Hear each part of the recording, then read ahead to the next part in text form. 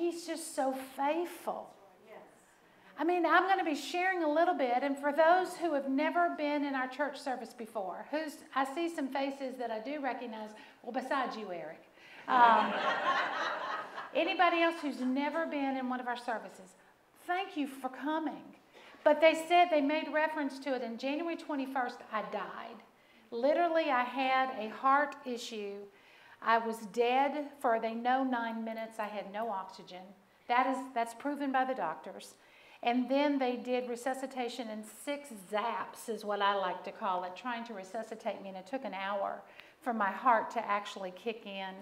Mike did CPR. He broke 6 of my ribs. I still haven't forgiven him. That's my husband. I can say that. But like I said, as Tim was referencing, he should not be here and I shouldn't be here. But you know what? Each one of you were born for this day. Amen. And when I went to be with Jesus for just a short period of time, he said, I can't let you die. You were born for this time. So I'm letting you know you were born for this day. Say, I was born for this day. I mean, that's exciting to hear. Amen. I mean, we so often just think it's just something that's happened. No, you were born for such a time as this. And I'm excited that you're here to be a part of this. And I'm also excited that I've learned throughout my years, what am I, 29? That if we honor God, don't laugh, Quentin. When you honor God with your life, when you give him first place in everything, say everything. I love how the Father gives us something back. And I can relate to that as a grandma. I'm sorry, I got to stand to my side when I talk about being a grandma. When my granddaughter does what I tell her to, I start reaching for stuff. And I know Elkie and Troy are now grandparents. It's amazing how they wrap us around their fingers, their hands, their legs, whatever they have. Because we love to reciprocate because they're being so wonderful. And our Heavenly Father does the same thing for each one of us. He loves to bless his kids. And when we seek him first, he gives us something wonderful. And it's called the commanded blessings. Say commanded blessings. Now I know you're sitting there going, oh, this is a woman preacher. Does she even know what she's talking about? Yes, I do. Deuteronomy 28, turn to that, verse 8. Deuteronomy 28, verse 8. And I'm going to encourage each one of you, jot down these scriptures. Again, if you were to come to my house, and even in the midst of what I dealt with January the 21st, even the law enforcement people that were all in my bedroom, they said, they said to Mike, why do you have all these scriptures up? That's just the way I live my life. I like to see them and call them out because they pertain to what I'm dealing with at that moment. So Deuteronomy chapter 28, verse 8. I'm reading for the New King James Version. It said, the Lord will command the blessing. That's where I'm getting commanded blessing. He will command the blessing on you and your storehouses. Now, right now, I want you to know we have the giveaway coming up in December. Be ready. We're going to be packed. We're going to have the interstate building. But right now, I have 6 storage units jam-packed with things to give away. And I'm telling you, that's the way God wants us to be. That we have an overabundance because we are blessed to be a blessing. So let's go on your storehouses. And in all what you set your hand to. Look at your hands. Everybody look at your hands. And you're like, why do I have to look at my hands? Because Jesus wears your hands like a glove. So when your hands touches anything, guess what happens? It becomes blessed. Sometimes I walk around like this. Whatever I'm touching is blessed. God, I thank you. I'm blessed. No more incidents, and I'm getting skinnier every day. Thank you, Jesus. But you weren't supposed to agree then. And in all that you set your hand, but look at this next part. And he will bless you in the land which the Lord your God has given you. Where are we right now? In the land that the Lord our God has given us. Amen. I read that and I get all emotional. I was up here doing worship and it took everything I had not to just burst into tears. And it's not sad tears, it's rejoicing tears. So again, we're talking about the commanded blessing. And I want you to understand, I put everything in Southern terms. You Yankees do not know how to talk right. And so this Southern girl's got to come in for us to understand. So the commanded blessing is like a magnet. It took forever to find one big like this. It's a commanded blessing is a magnet. And a magnet attracts things, right? Yes, am I wrong? It attracts something. And what the commanded blessings that we get from God attracts is blessings upon our family. Are you excited about that one? How about financial abundance? Restoration. And I looked at it and I thought, what is restoration? Joel chapter 2, verse 25. Write that down. It's a scripture that we all know. It says, He will restore to us the years that the locust has eaten. That's restoration. Now, I don't know about you. There's been times in my life when it didn't seem like years, it seemed like decades. The locust has been eating on me for decades. But when I seek Him first, keep my eyes on Him, then all of a sudden He restores to me those things that have been taken. Amen. He also gives us miracles. How many of y'all need miracles? Amen. I'm needing some miracles. And then how about a double portion? Again, didn't know about it, so I looked up Joel. Joel said that a double portion means that someone receives a gift twice as much as what is given to someone else. God, thank you for the double portion. Amen.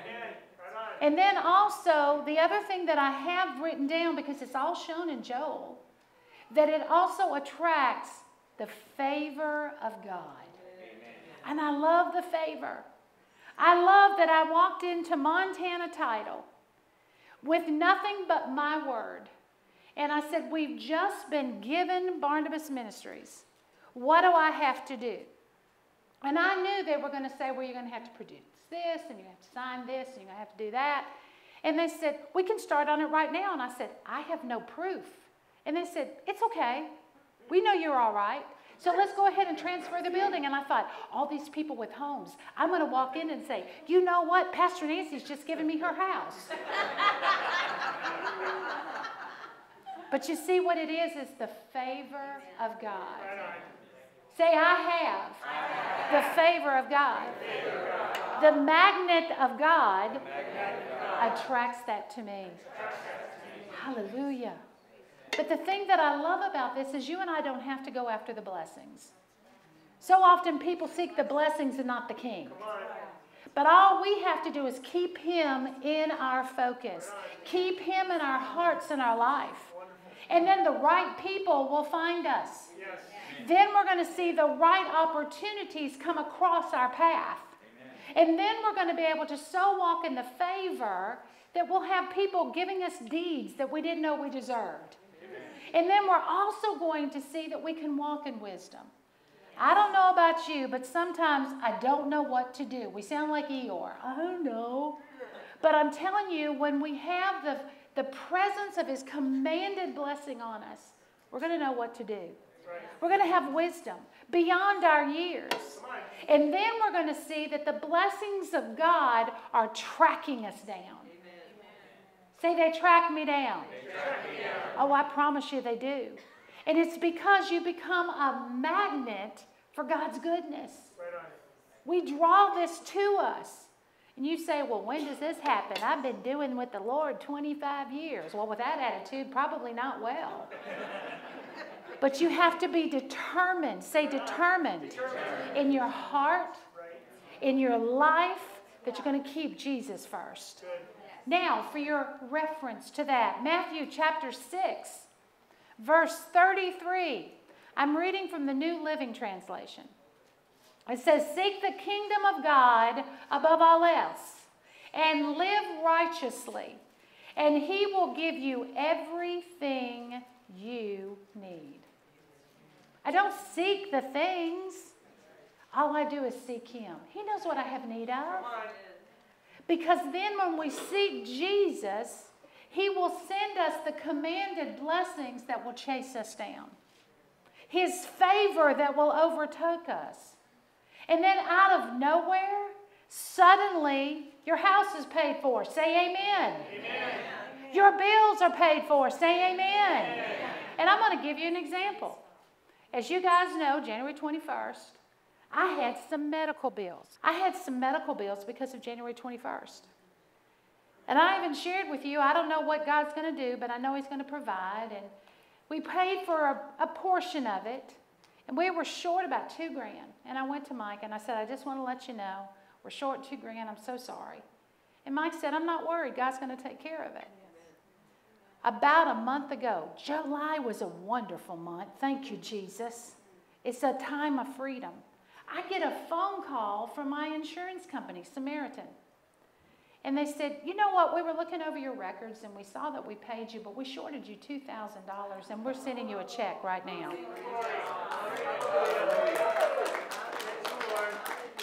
I was like, one insurance company says, oops. I couldn't believe it. Totally unexpected. And I'm telling you guys, we need to expect the unexpected.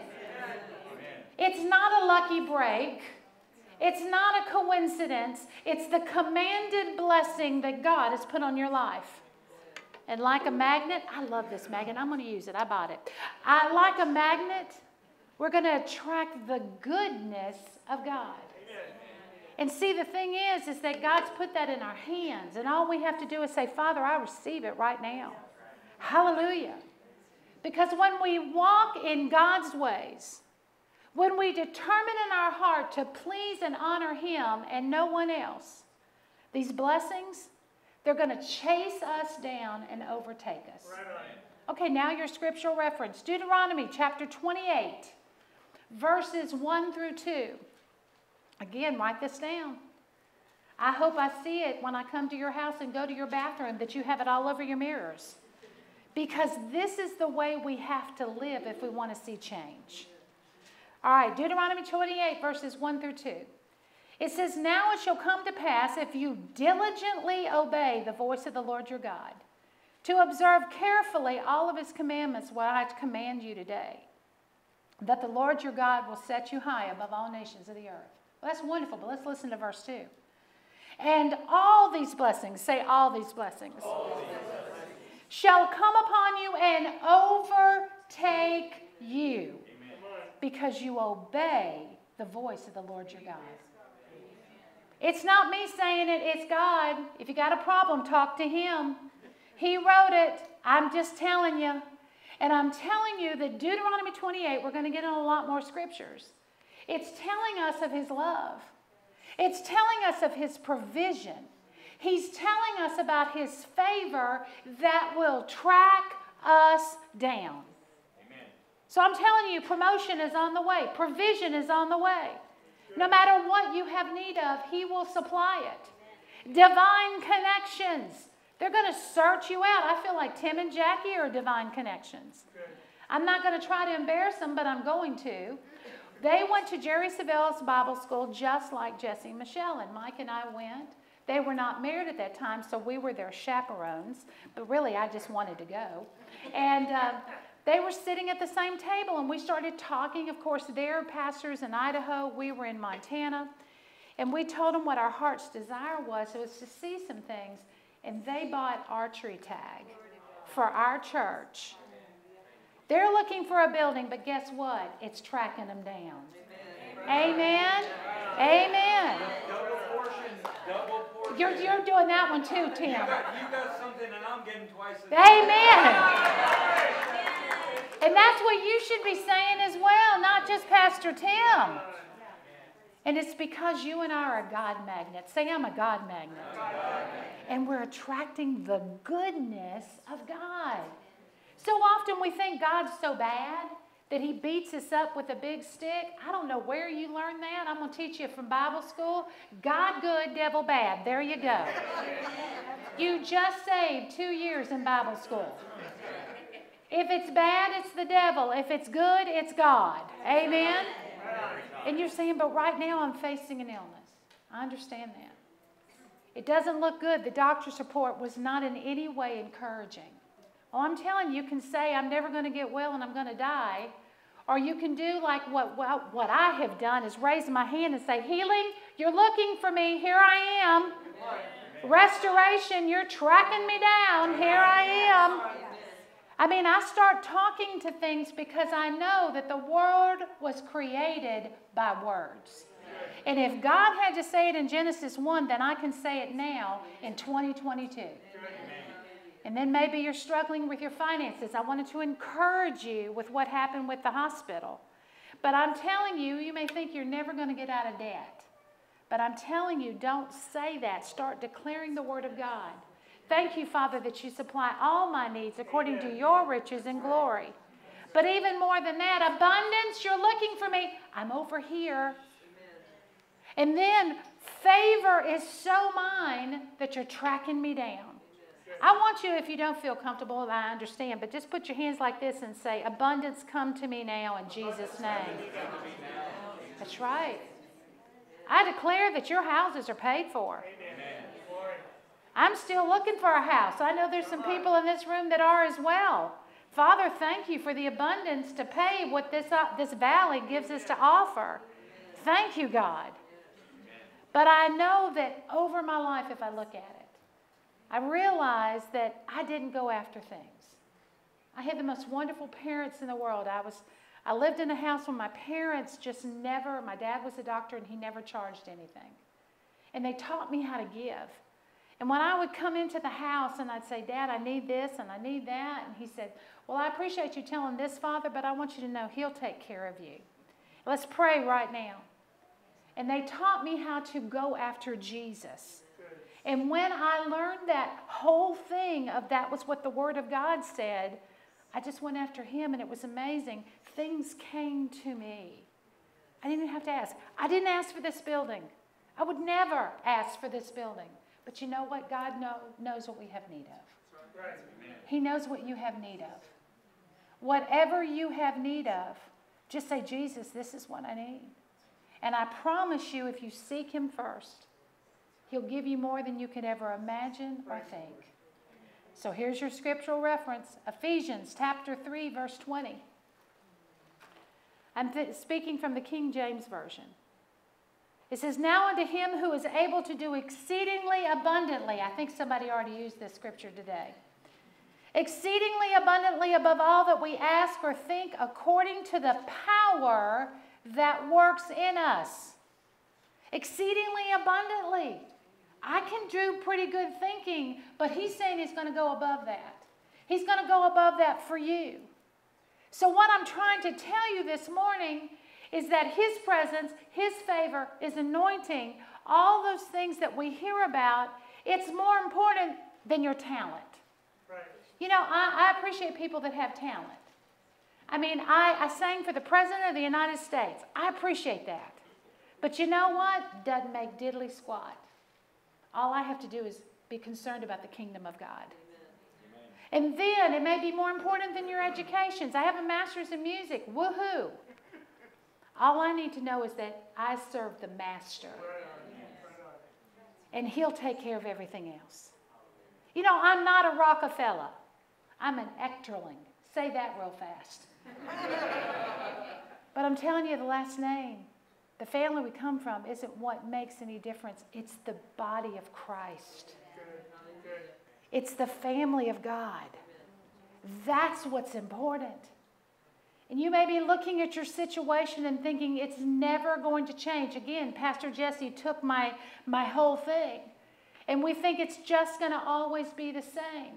But everything we're looking at in the natural is subject to change. Right.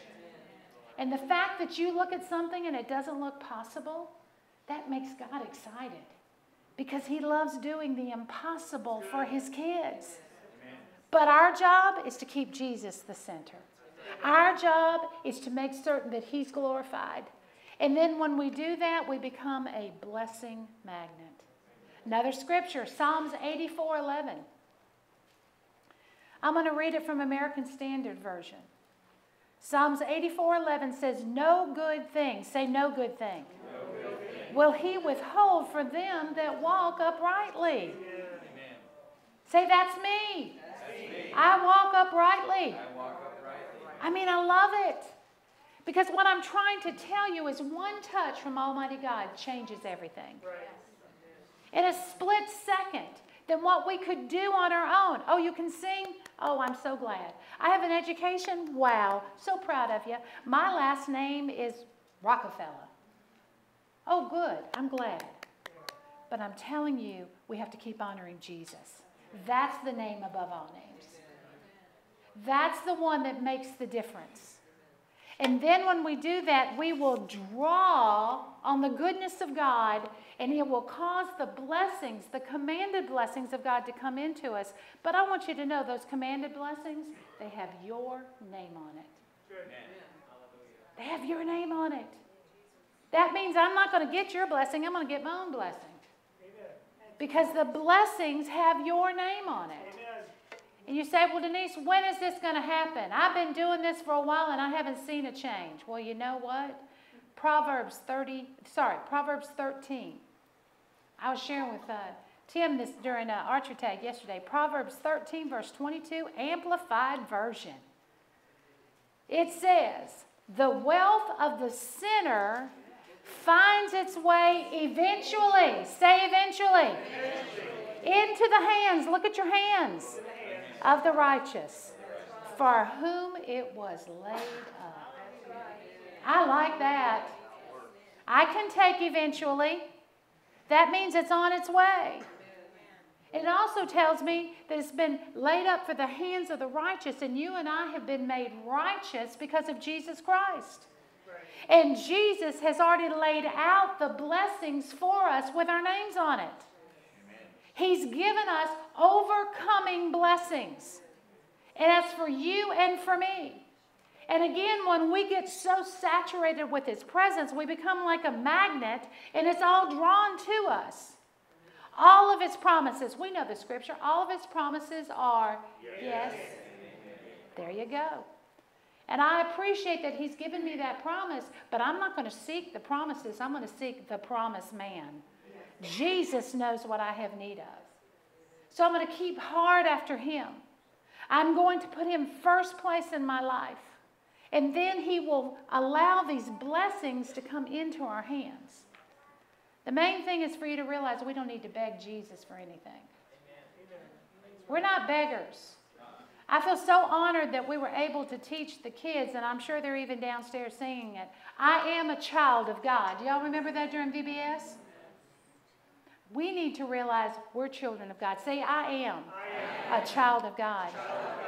Oh my goodness, we have royal blood flowing through us. Amen. We're wearing a crown of favor. I told Mike, the reason that we have favor in our life is because you're wearing a crown and everybody looks at you like, what is that on your head? But I'm telling you, that's the crown of favor. People recognize it. The world recognizes it. Yes. That's why when you walk into a place, people sit up and take notice. And it's because God has called you. God has equipped you. God has empowered you, and He has chosen you for this day.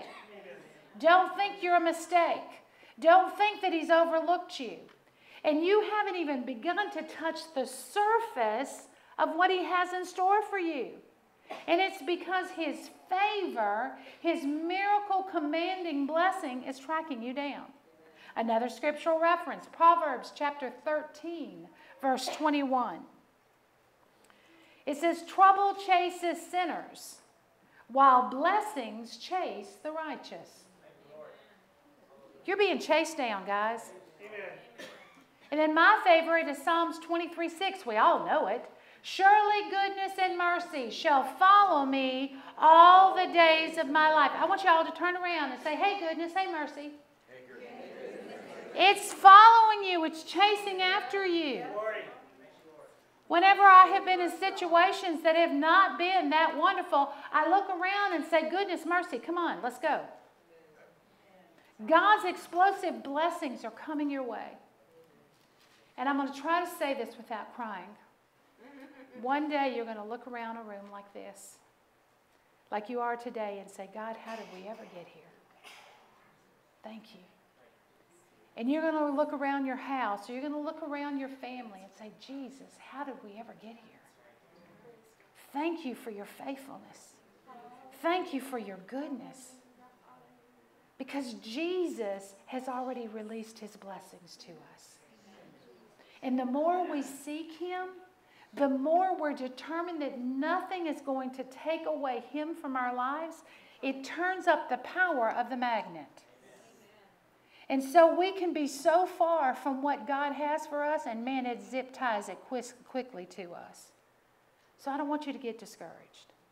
I don't want you to say, well, this only happens because you're a church, or this only happens because your name is Reverend. No, I'm telling you that what God has for you is bigger and better than you can ever imagine. I'm telling you that it's going to happen sooner than you can ever think. Because God knows what he's doing. And he knows how to bless his kids, just like this woman knows how to bless her granddaughter. I do it because I love her. And even when she's naughty, I still bless her, which I shouldn't. But I do. And God still blesses you, even when we're naughty. He loves us so much. But our job is to keep believing him, keep magnifying the King. Oral Roberts used to say something, and I don't know if Pastor Nancy would remember this. Something good is coming to you. Remember? Guess what we're going to say this morning? Something good is coming to me. Let's say it again. Something good is coming to me. Guys, it's time.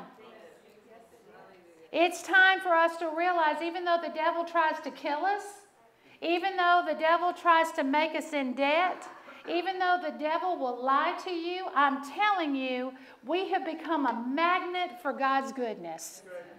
We become a magnet for his commanded blessings that all have our names on it. I want you to walk out of here today telling people, I'm a magnet. They'll probably look at you like, oh, you just got back from church. You know, and that's fine. But it's, oh, thank you. You found that funny. Thank you, sweetheart. But it's time for us to realize God has put his blessings, his hand, and his favor all over you. Every head bowed, every eye closed. No one looking around. Maybe you're in a place where you've never asked Jesus into your heart. And you're saying, I want to be a part of this commanded blessing. How do I do it? You just ask Jesus in your heart. It's that simple. At the age of 7, I asked him, and I learned more and more about him. And at the age of 17, I received the baptism of the Holy Spirit. And then things just started multiplying even more. But I'm telling you, if you've never asked Jesus in your heart, and today you've decided you want to make him first place in your life, no one's looking around. Just raise your hands right where you are. I want Jesus. Thank you. Thank you. Thank you. Thank you. Thank you. Hallelujah. Before we go on, I'm going to pray for these people because I want them to hear with the ears that God has given them. Everyone say, Jesus, I love you. I need you. I'm asking you to become the Lord of my life. Rule over me and make me in your image. In Jesus' name. Right now, you're saved. Whether you think you are saved. Now, this is the next part. Maybe you've been like me where you question, God, why isn't things working? I thought I was dedicated. I thought I was just seeking you on occasion. But today you want to change and you want to make certain that he's first place in everything. You just want to give him your all in all. If that's you, raise your hands right where you are. Thank you, thank you, thank you. So, Father, you see these hands. You see their hearts. And I ask you right now, Jesus, to touch them. Let them know that they are loved by you. And that, God, all the things that they have had happen in their life, that, Father, you're there to rescue them. You're there to correct, to fix, to restore, and to give them back the years that the locust has eaten. So, Father, we give you the praise and the glory. Just say with me, dear Jesus, I love you. And I want you to rule over my life. right now. In Jesus' name. Guys, it's a new day. Hallelujah. Hallelujah. It's time for us to start rejoicing in the goodness of God. Because that goodness follows after you.